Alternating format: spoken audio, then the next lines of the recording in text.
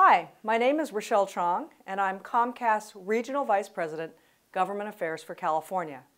It is an honor for Comcast to be the recipient of the Asian Business Association's Corporate Leadership Award.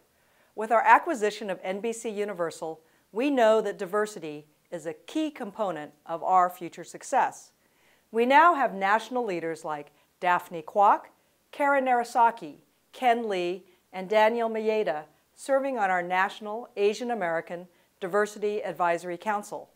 Our council advises us on developing and evaluating our diversity initiatives. We've also increased our minority programming.